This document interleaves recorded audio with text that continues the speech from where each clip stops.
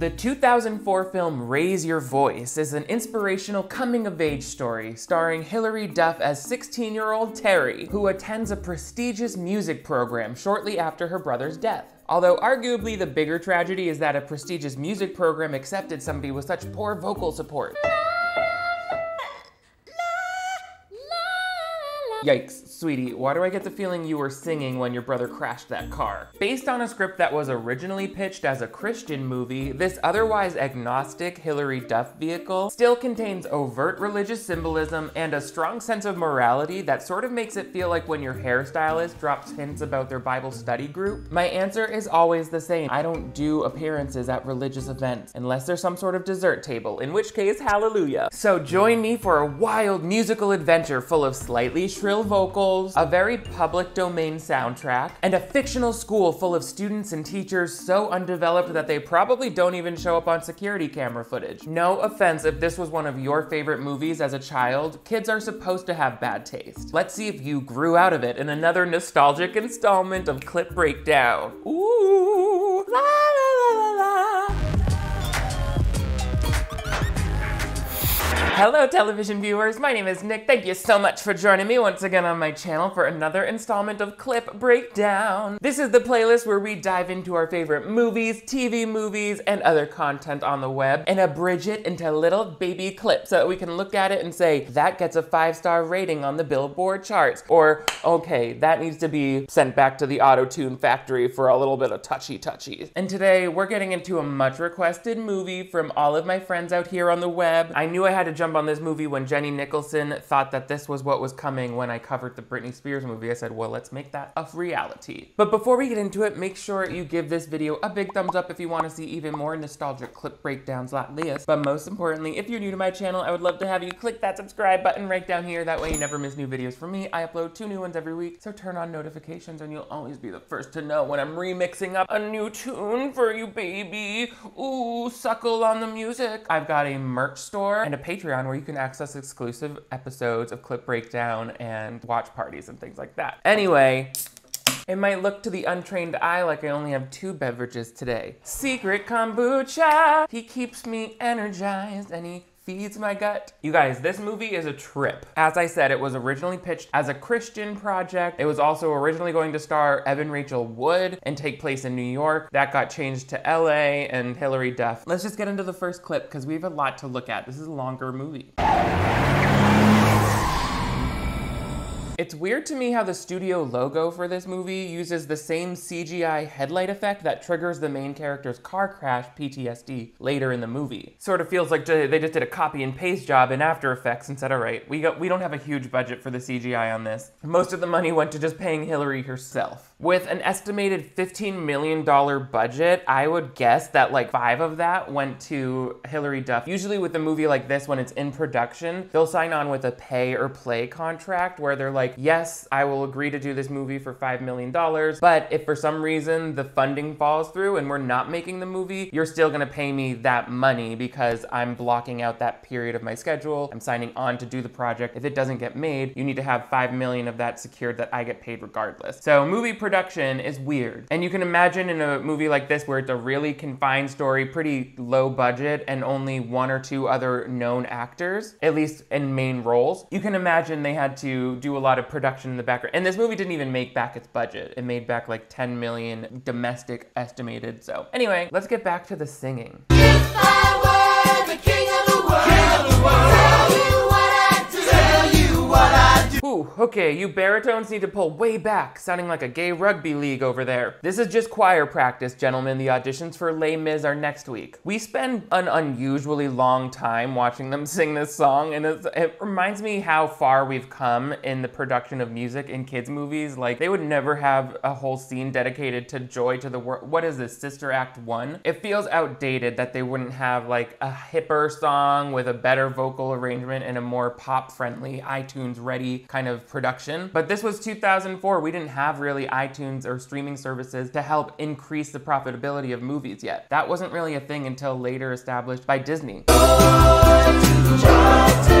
Joy to the World, except for that girl on the right wearing the green. She's like, how many shots of this song do you need? That's exactly how my sister Jillian would act when I would put her in my movies as a kid. She would be like, can you at least act like you care to be alive, sis? But for real, I feel like they scheduled a full day to shoot this number and they only needed a half, so they were like, let's just grab a bunch of close-ups of whichever kids have the least yellow teeth. You would be forgiven as a child for just assuming that this was a Disney movie because not only is Hilary Duff in it, but at the beginning, there's also the friend from Even Stevens who plays like the nerdy kid in this movie. So it kind of gives you this Disney feel. It's not though, because it's just not up to that quality, in my opinion. I dribbled. They really give you a big info dump here at the beginning. Paul, stop hitting on my friend. Gord, stop hitting on my brother. Just tell Mom I'll be late. But it's your graduation barbecue. Really natural sounding exposition there, Frizzy McGuire. But best friend Barbara, brother Paul, it's our last day of school on the evening of a waning harvest moon. You're a Sagittarius, I'm an Aries, and our dog Coco has cataracts. Like, okay, sweetheart, he probably knows all that. Why are you talking like a robot? And I know she gives us the best friend's name there. I never cared to remember it. I'm like, Lauren? Whatever. They never give her much to do. Later at that graduation barbecue, we meet the rest of the Fletcher fam. Mostly, I really want to get into this music summer program in August. Some music thing in LA. It's Bristol Hillman Music Conservatory.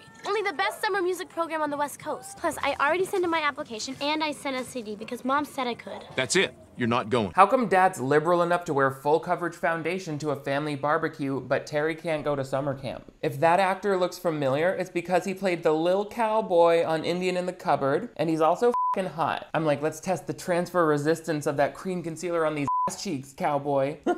Also, it's a nice production detail having Mom's mug have Paul's baby picture on it. The production design is not bad throughout this. I actually thought it was very believable and convincing throughout. I don't know why they're having like a graduation party with a banner and all of this, but there's nobody else at it but the aunt Nina, who's played by Rebecca De Mornay. We find out a little more about brother Paul. Nina, the prettiest girls from all the high schools go to LA. You know what happens to most of them? Yeah, they get cast in true crime reenactments for Discovery ID. It sounds awesome. Why does this guy think his daughter is going to start huffing paint and turning tricks during a 4-week program to learn choral arrangement? Get it together. I grew up in the fast-paced world of show choir, okay? The worst that's gonna happen in that environment is that she'll play Never Have I Ever with some gay kids. And I promise, they're gonna be more focused on themselves, so it's not that deep. She's 16, for God's sakes. What's wrong with you people? Hundreds of people apply for this. If she gets in, it's proof she belongs there, but you get that, right? But I've seen a lot more of the world than you have, Paul. The back in front of your dad's restaurant? Okay. Ooh, Paul came to read is at the cookout. I guess that's the wit and courage that come from being a 27-year-old high school senior. The older brother is such an all-American good guy who stands up for what's right. I'm surprised he's even survived this long into the movie. Usually siblings this saintly start out with some sort of terminal illness. Hollywood loves a dying sister. Just think about it. I can't get these damn coals to light. We're gonna try this.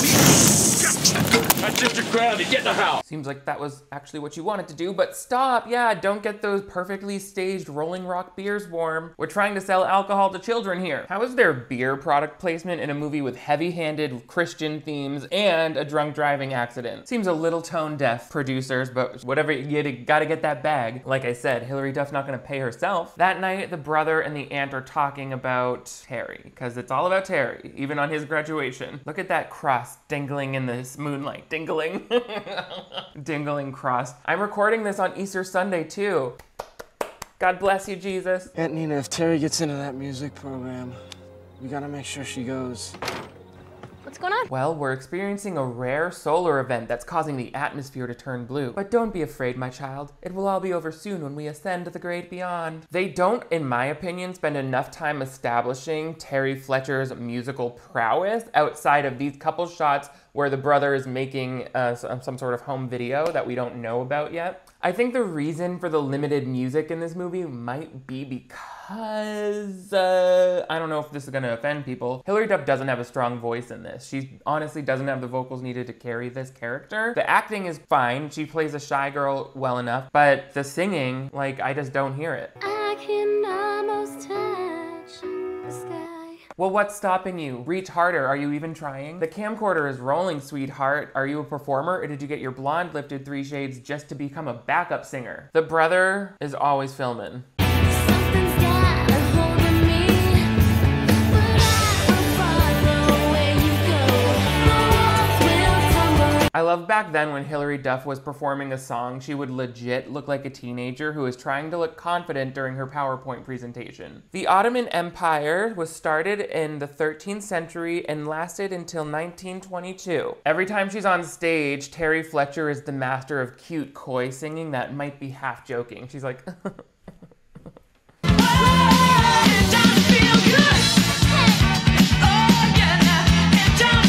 see, where are the vocals? Also, they're officially pushing the limits of believability for sister-brother friendliness. I was close with both of my sisters when we were growing up, but if I had ever gone into the bathroom with a video camera while they were getting ready, that would be an instant screaming fight. Who would want that? And she goes, oh, hi. I just put on a fresh pad. Hey, bro. I just cracked myself up.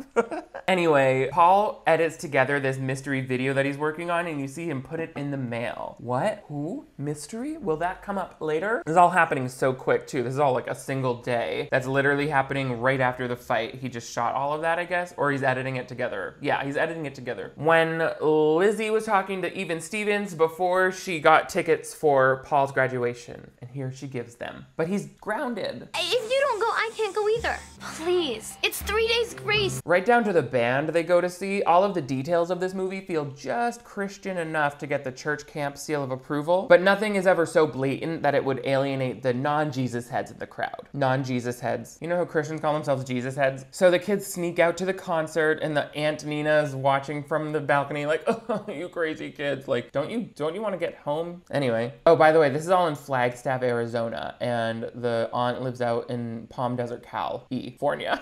Finally, though, we get to the rock concert scene. Music time, baby. Guitar strumming, 6 strings, tuning it with my ears. Oh, an ice cold bottle of beer.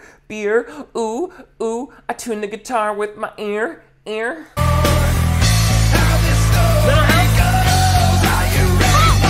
Hey bro, help me grab my sister's ass real quick. If you have any young women in your life that you care about, you should already know not to invite strange men to grab their thighs at a concert. That's just America. That's just humanity. We don't touch the ladies.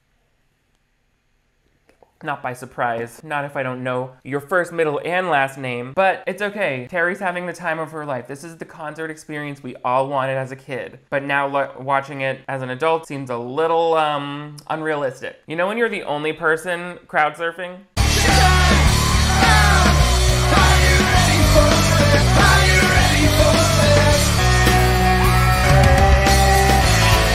Listen, Hilary, you're not coming down from there until we get at least one natural arm movement that somebody at a concert would make. Also, how are you gonna say this isn't a religious movie when they just reenacted the Sistine Chapel E.T. finger thing? When Adam is like, Elliot. You guys, trigger warning, car crash right now. Happening, coming at you like a car crash.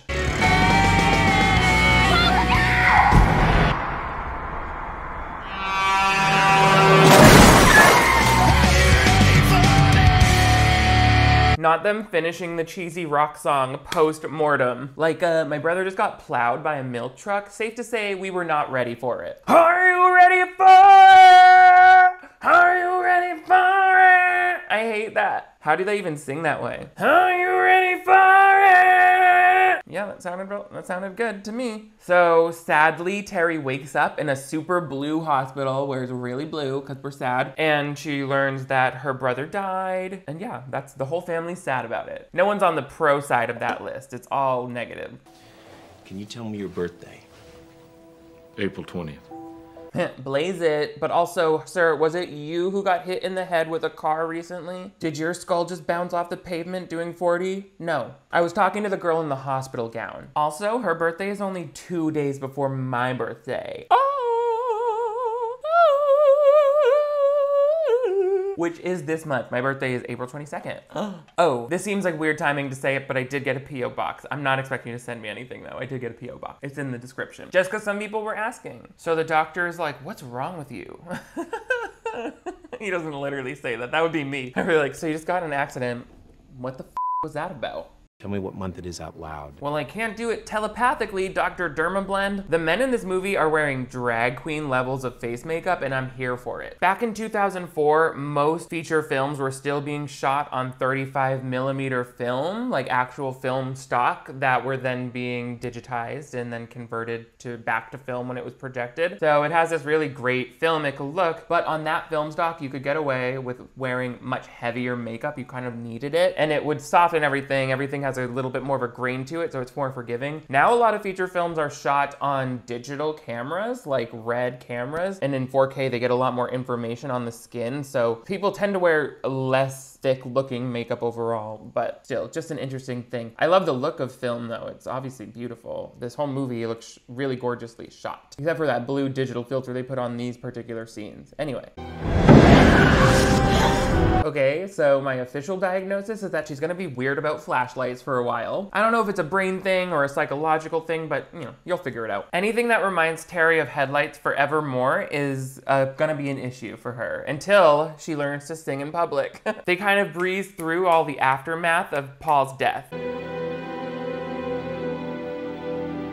Geez, I wish my brother's funeral was that quick and painless. Granted, part of the problem was because I insisted on doing a 30-minute mega mix that did put us behind schedule, but Johnny always supported my dancing. I wish I was older. So afraid I'll say something stupid and make it worse. Worse than those bone-dry scrambled eggs? If Terry cooked those for you, then I think she wants you dead as well, sis. You're next. These quick little stages of grief tableaus were a little jarring for me. I was like, let me linger on the grief. I want to see the ugly tears and the crying. But whatever. Paul's dead. Paul's dead. Everyone's sad because Paul's dead. Boop-a-doo-ba-doo-doo-doo-doo. Later, at the restaurant where Terry works, the mom and the aunt come up and they're like, hey, we saw you got this letter about being accepted to the music program. If you want to go, you should go. We'll convince your dad. And so this is their plan to do that. Nina is helping. I'd like her to come to Palm Desert for the month of August. A month with you alone in the desert? Are you nuts? How close are you usually supervising this girl that you need to be this concerned? Is she on a life support machine that they haven't shown yet? Also, you live in Flagstaff. You should know there's not much she's gonna get up to out there in the desert. Also, I don't think I've mentioned it yet, but the mother, Frances Fletcher, is played by Rita Wilson, amazing actress, COVID survivor, COVID patient zero, along with her husband, Tom Hanks. Remember back in March of last year, everyone was like,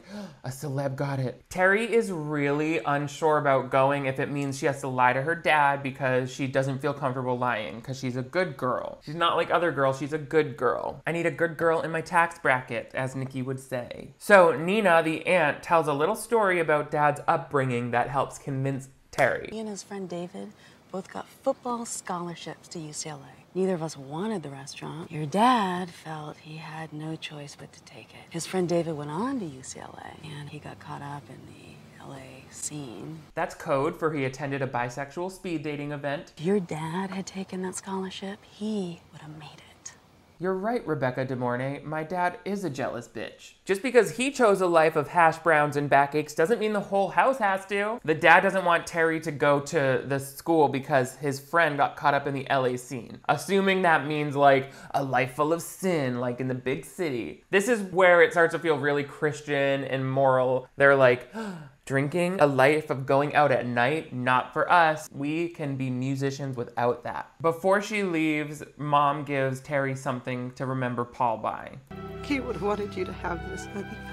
Paul would have wanted you to have this. It's just his severed finger on a string. What if it was the entire camcorder that he was always carrying around and she was like, oh, thanks. But no, it's just that metal cross necklace that they plucked freshly from his corpse. Enjoy your flight. The dad says goodbye, gives her some money. Blue, blee, blue. He thinks she's going somewhere else. Oh, she like arrives at LA and someone steals her jacket right away. And it's like, that was real denim. It's supposed to show that this is a tough town, kid. Then she gets to the house and this guy won't let her in. Like, he's like, you wanna come in? Bye. And it's like, what are you, in charge of the school? You just are a student here. What the hell? This whole scene is weird to me. Okay, I think we started off on the wrong foot. I'm Terry. Jay.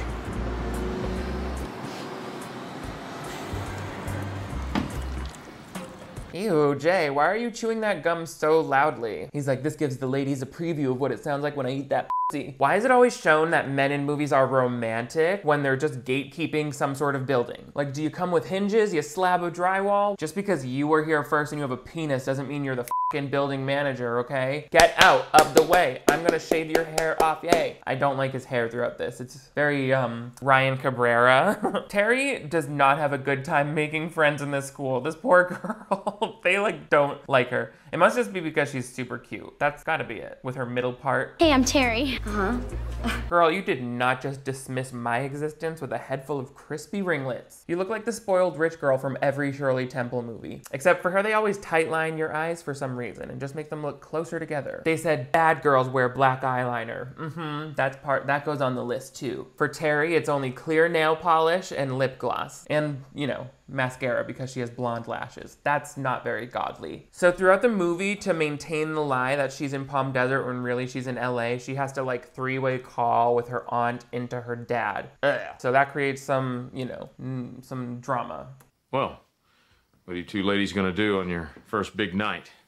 We're just Watching eating television. dinner. We're watching Eating dinner? television. Which is it? What, now they can't watch TV and eat dinner in the same night? Sometimes the dad's character is so stern that it actually prevents him from having normal reactions to things. She'll be like, I got my period, and he's like, will there be boys there? But despite all of the drama of being in a new place and not making friends right away, Terry looks up to the sky and says, hey bro. Oh, Paul, I'm here.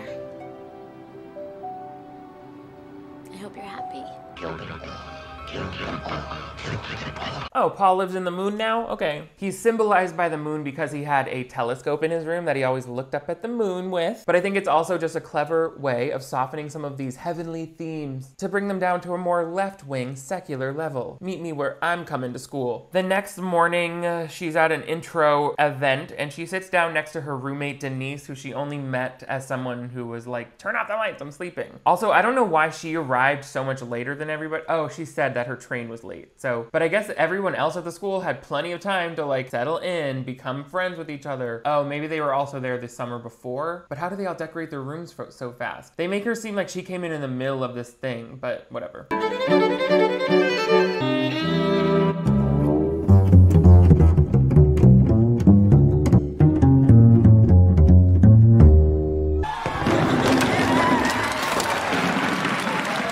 Okay kids, for your first assignment, guess which one of your teachers has the drinking problem? Or maybe Mr. Torvald is just acting crazy because he's overheating. He's got leather pants and a leather vest on top of a flannel and a thermal undershirt. Is he trying to play the cello or melt some fondue with his ass cheeks? These talented musicians beside me are your teachers, but I prefer you to think of them as your guide. Good, since both of those words mean basically the same thing in this context. Good thing this isn't an English literature program, am I right? They lay down the stakes of the movie here at the end of the first act, or beginning of the second act, you might say. Now, a lucky student will win a $10,000 academic scholarship for music study. God, I hope I get it. I hope I get it. How many people does he need? A $10,000 scholarship for music study? Do you know how much music study you can get for that? As it so happens, Mr. Torvald and one of the other guys is Terry's teachers. We don't really meet the other teachers at all. I don't understand how these teachers are like expert musicians and vocal instructors and just like they know everything about music at once. There are 5 solos in the ensemble. Only 5 people will perform solos in front of this class. Okay, so far we've been told that hundreds of kids applied, only dozens got accepted, only one will get the $10,000 prize, and then there are gonna be 5 soloists. Is this deal or no deal? Are there any more numbers we gotta crunch before someone sings a goddamn song in this piece? I will also split you up into groups of 4. Yes, I still count on my fingers. Well, I've officially lost count, guy from Sex and the City, so I'm just gonna skip all the math parts. Seems kind of superfluous anyway, if I'm honest. Also, everyone still counts on their fingers. That's not an outdated old person thing. Some of this dialogue was clearly written by someone who stays home a lot. I love this little jam session they have out in the front of the school, which is actually a memorial school that is here in LA. They try to show us how much talent all these kids have. Why do movies always fall short on this? Like, if you want us to feel like everyone in the school is musically gifted, hire some actually musically gifted kids, not just extras that you hand instruments to.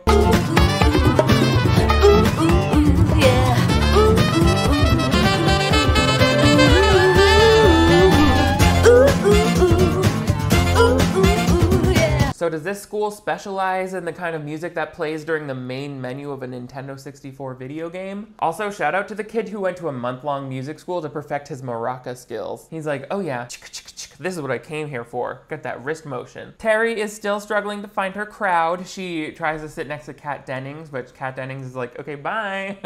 And even Terry's roommate, Denise, is still giving her basically no love. Should I ask for a single? Am I bothering you that much? Look, it's not even like that, all right? I'm here for that scholarship. Well, it seems really personal. Oh, please. I'm not even trying to hear that. I don't really mean nothing by it. So are we cool? Oh yes, it's super cool for a movie to include a token black character who we later finds out struggles with poverty. More on that later. For now, what's her name? Robin continues to be trying it. Hey, Mr. Torvald. Hey, Robin. I wanted to let you know that I tried those exercises you gave me last summer and they really helped. Now I can hit a high A, but I also noticed that my gag reflex is gone for some reason. Power of music. Also, can we help you, Terry? Peering over my shoulder like a cartoon owl? The staging is so obvious for that. And this Daddy's Girl look is one of the most iconic early thousands bully ensembles, if I do say so. And I will be wearing it to Pride this year, with the bra sticking out. That's the other way that they show this girl is the amoral, saucy one, is like her t-shirt's always showing her bra padding underneath. It's like, oh my God, she's reminding me that girls wear underwear. Hilary Duff though, always smooth and humble silhouettes, okay? Body skimming, always the shoulders are covered. It's important for her. So she rushes to her vocal lessons with this stern Russian guy. Air goes in, diaphragm goes out. Is okay to look fat. Okay, I think the body positivity coach at this school is just a little utilitarian for my taste. Again, the teacher being a perfect orchestra musician, vocal coach, songwriter, guidance counselor. Do they even tune their own pianos? That's a euphemism for inject their own insulin. This guy, whose name is, why do I want to say it's something food related? Kiwi, it is something food related. Kiwi. He's trying to get Kat Dennings' attention all the time with his sick drumming skills.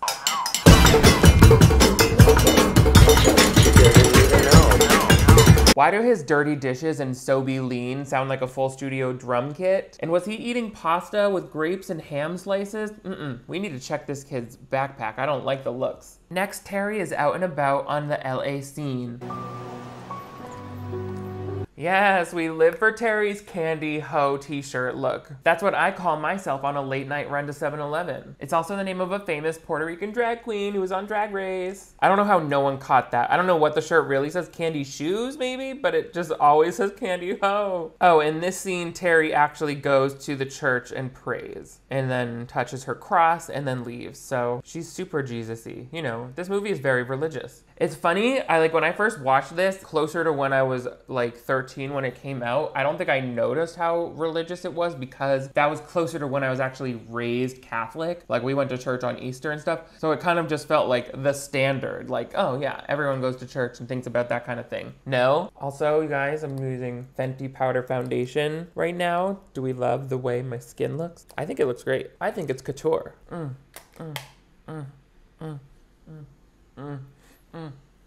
Does it match my hands? Yeah. So she gets clocked by, what's his name? What's the guy's name? I can't remember what the boyfriend's name is. We'll get it. She sees a penny on the street and she flips it over so that it's heads up. It isn't lucky unless it's face up. Oh, there must have been a downward facing penny somewhere on the night of your brother's death. Guess you learned that one the hard way, didn't you? Jay is his name, and Terry are talking about their lives a little bit, although it stopped short of Terry getting to really share her trauma. Me and my brother were in a car accident. Some drunk driver ran through a red light and... Hey, Terry, come here. Look, Terry, I've got to go. I've got to meet somebody. Oh, okay. You could probably tell that my story wasn't going anywhere, I guess. Just about this crazy night I had once, but yeah, go ahead and grind on the popular chick. Love ya. So Denise brings Terry along a little bit, and they finally start to warm up to each other. He likes to hit on nice girls. And baby, you got a lock on that one. You're like some kind of retro Brady Buncher.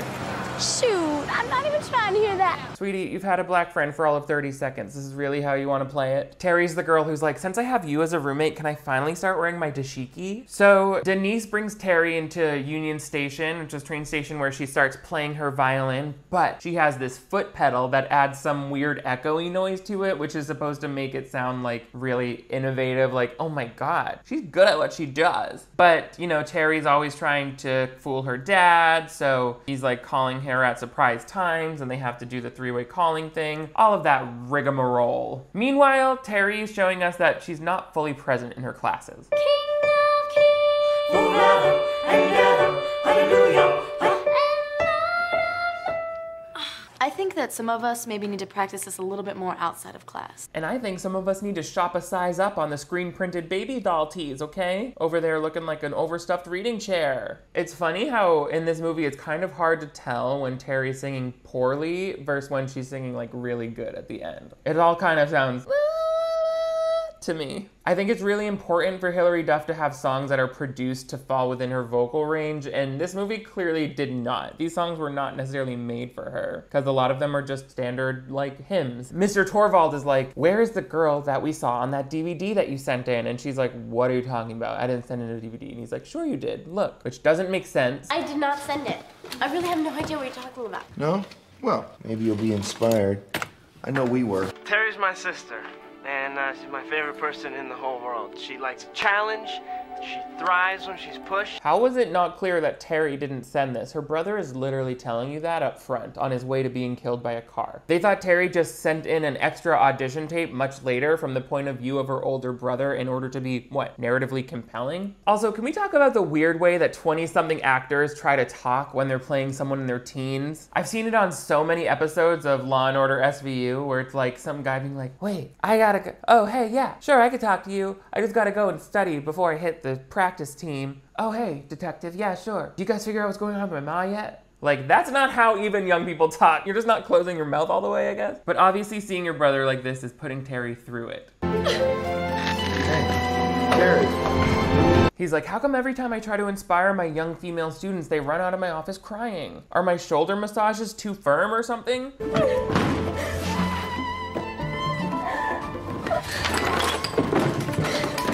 I'm not gonna tell you how to organize a suitcase, but I think if you stopped and took a deep breath, you'd see that the only thing this hysterical packing is going to accomplish is leaking Teen Spirit body spray all over your clothing. Jay comes in and convinces her to stop packing for a minute. Come on, let's just get out of here. The bag isn't walking away. How do I know you won't? Oh, abandonment issues. Listen, I will try my best to never get killed in a car accident, but that's the most I can promise at this point. We just met. So Terry and Jay are out walking in Santa Monica, and he says, no, me and Robin are not really a thing. She just doesn't want to let go. Which is like, okay, but why are you kissing her at the beginning of this movie? Just curious. Like, is she not letting go, or are you not specifically telling her it's over? I'm curious. But we never really get into those flaws from this character because, you know, we really don't get much development from any of the other characters outside of Terry. But that's okay, because the next day we're singing, and this is one iconic scene that it lives rent-free in my head, of course. La la la la la la la la la la la la la la la la la la.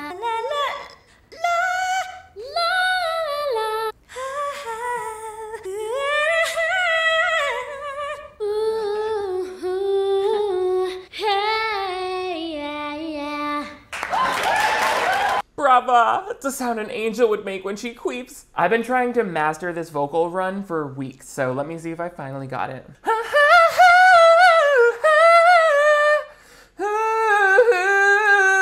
Yeah, yeah. Woo, woo, she did it! I can't believe I'm just as good as Terry Fletcher. I saw a total of 2 comments on my channel lately saying that it's so cringy when I sing. Mama, that's cringy when she sings. You got a problem with me? Would you have a problem with Tony Award-winning Patti LuPone singing? Because it's just as good. My singing is just as good. If you don't like my singing, you ain't here to party. Ladies, gentlemen, there's a fire on the roof, a fire on the roof. Hit the fast forward 10 seconds button.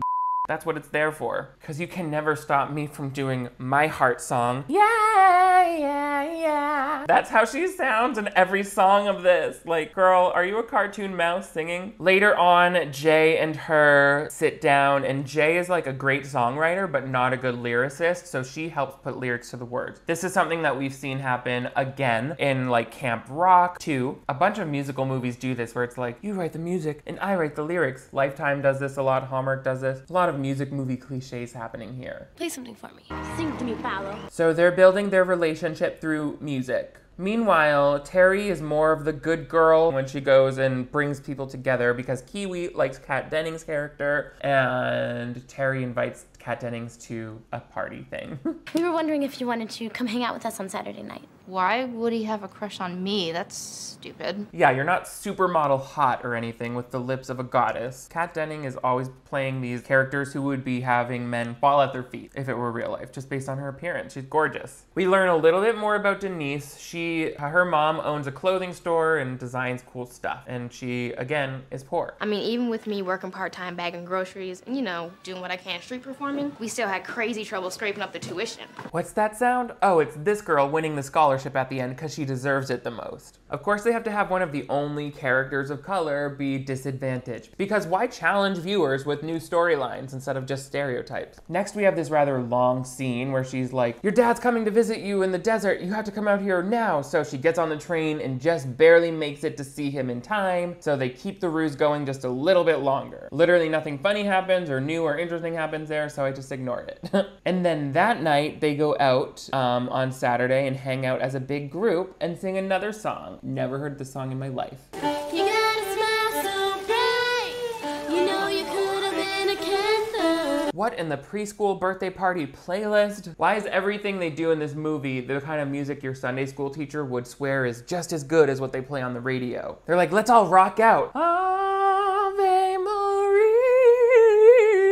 But apparently the whole town just eats it up when they sing this. This is Hilary Duff singing that. You know you smile so bright, you know you come in a candle. Like, she always looks so meek doing it. She's like none of this is good, mama. I'm sorry. The way you do the things you do, the way you do the things you do, the way you do the things you do. She said, here you go, Denise. I'm helping you collect money like a poor person. Ouch, I'm hungry. This just reinforces that all it takes to get noticed in society is being a cute young white girl, dead or alive. At this point, Jay and Alexandria, Terry, are full on dating because they're kissing each other in the hallways. They're singing together, making beautiful tunes. And then they go to this event at night, which I think they clearly needed to add in some extra dialogue to make us aware of what it is. Let's go, let's go. Hey, it's open mic night, guys. Hey, it's open mic night, guys. Nobody's mouth moved in a way that would have them be saying that. Maybe it was ADR, maybe it was just Paul's ghost commenting from heaven like, yeah, tear it up, sis. We'll never know, because they won't admit to this being a religious movie, even though she's wearing a cross around her neck every scene. Terry gets pretty much forced to go up on stage and sing open mic, and something triggers her.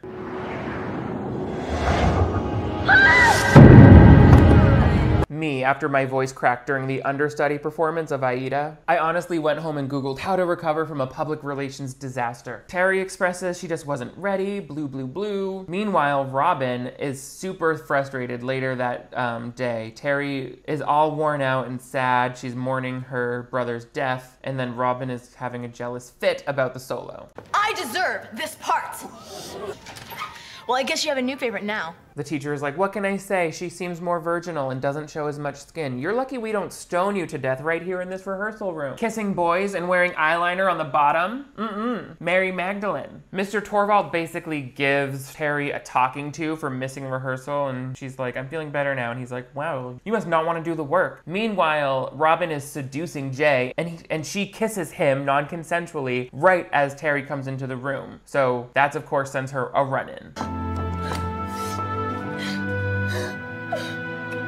I'd be knocking at the door like, Terry, sweetheart, a girl who cries as much as you would love the softness and strength of new Puffs Plus tissues with lotion. You can't scour away your eye bags with those hand towels forever, you sad, tear-stained piglet. Hilary's acting coach was working this whole movie. She had to cry a lot. As a tormented artist who just ruined his chances, Jay is playing piano. Hilary has her bangs snatched back into that early thousands poof that we loved so much. She got those bangs off the forehead so she could cry with all of her strength. Mr. Torvald starts to comfort her. I just can't let this go. Can someone let her know that it's okay to not be completely over her brother's death from 2 months ago? Like, I feel like she needs an actual therapist right now, and all these teachers are like, do you know the Do Re Mi song? Do, a dear, your brother is dead. Ray, your mother's favorite son.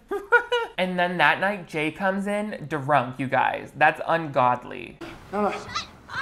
You shut up! She was kissing me. Oh, no, he didn't even try to go there, please. I'm sure that makes a lot of sense, Jay, when you're drunk. Just because this is such a serious topic, I feel like now would be a good time to make a public service announcement that this movie is kind of boring. Everyone should watch it because it's iconic, but it's like one church song away from being a Jesus movie, and we all need to recognize that. Also, it's crazy how Robin really did kiss him without his consent, but he's never believed just because he's a man and he's drunk in this moment. That's a problem. When later, the same thing happens to a woman and it's also not a problem. So what the hell? The early thousands was nuts. So that he doesn't get in trouble, Terry brings Jay up onto the roof where she sits sometimes to look at the moon, and then the next morning they wake up together and it's all kind of forgiven. Like, girl, did you just stand on the roof all night? That's crazy to me. I would never. I'd be like, I'll come back in the morning, don't jump. But I guess that's why she stayed. You can't leave a drunk person on the roof. He'll fall off. But anyway, he's forgiven. They are working on a song together. Oh, but at home, the dad sees an invitation to this end of the year performance. So this cat's out of the bag. I kind of wish they had cloaked this a little bit and just shown him like getting the mail, or shown something at the school where the teacher is like, so I just sent out all of those parent invitations, and then we are like, uh-oh, that might be bad. But we get this instead. Lied to me? Did you hear You me? and Our Nina? daughter got into the best music school in the country. All of you lied to me. All of you.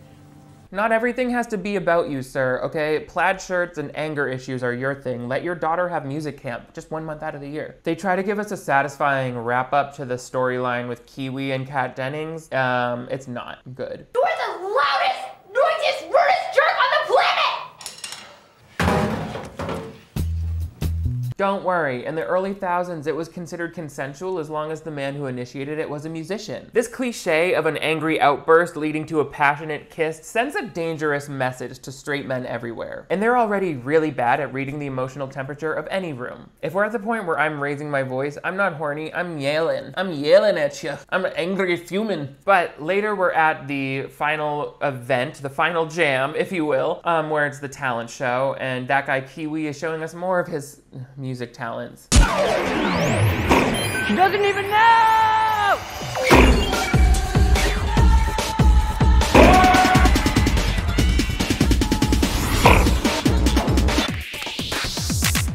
She's really good. Let's not forget to mention how much of Raise Your Voice's storyline was borrowed by Camp Rock. You can practically see Mitchie's little bangs peeking around the corner looking for ideas. Terry is like, oh, my cross isn't on, right before she's about to go perform, so she runs out to get it because she needs Paul with her for her performance, which, like, no you don't. And right when she gets back to her room, she sees, uh-oh, her dad's here. Again, I feel like the dad being in the room would have been much more of a surprise if we never saw him get the letter, and then we'd be like, oh my god, this is totally undercutting, like, the excitement of her about to perform. And then she has to give this emotional speech being like, this has been the hardest, most challenging thing of my life, and if you take me away, I'll die, and like basically, I would just love to have you and mom supporting me. The mom is in the car, by the way. I think it was a weird move of the dad to be like, we're gonna go pick her up right now, and like minutes before her performance. Like at that point, you literally might as well stay and watch her perform. Nobody would be like, no, you stayed for all these 4 weeks and now I'm not gonna let you have the harmless performance that literally would just traumatize you if I made you leave. Like this feels a little artificial, but it's not for nothing. We get this beautiful song at the end.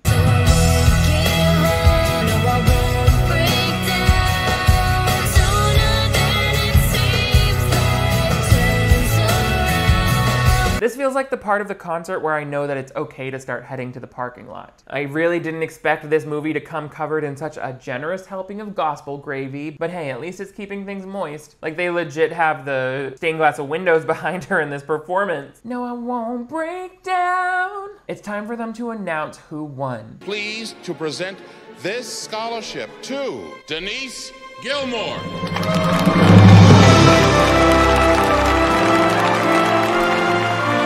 Way to go, Denise. No one is allowed to be sad they didn't win. She needs the help. Congratulations. We know how much you needed that. It seems like this whole musical performance really turned the dad around, and now I can hardly even remember that brother's death. We hope we see her next year. Well, you just might. Although there's an equal chance that I completely snap over the school year and put up a barbed wire perimeter around the house. And therefore, what is the deadline on getting that deposit back? We end with one more riveting performance by Hilary Duff.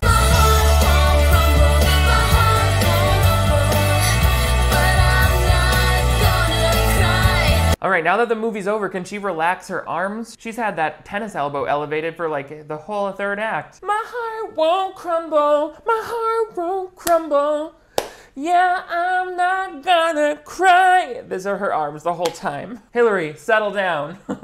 I love this movie for how kind of bad it is. Like, she did not have the stage presence or the vocal performance to pull off this character, but you know I love me some Hilary Duff, so I'm not complaining that they chose her over, you know, an actual singer. Maybe if they had just crowded in the extras with really talented kid musicians and, I don't know, given us some better original music that kids actually want to listen to, then it would have felt a little more relatable. But you guys seem to really love this movie, so let me know your thoughts in the comments below. Do you feel like it holds up? Also, let me know what movies I should cover next on Clip Breakdown. Give this video a big thumbs up. It really helps support this channel. But most importantly, if you're new here, I would love to have you click that subscribe button right down here. That way you never miss new videos from me. I upload 2 new ones every week. Turn on notifications and you'll always be the first to know when I'm serving up a fresh new song from the Church Book. Also, I've got merch available and a Patreon where you can access exclusive Clip Breakdown episodes and virtual watch parties and more. You guys are all the greatest. Thank you so much for raising your voice with me today. I will see you guys next time. Mwah!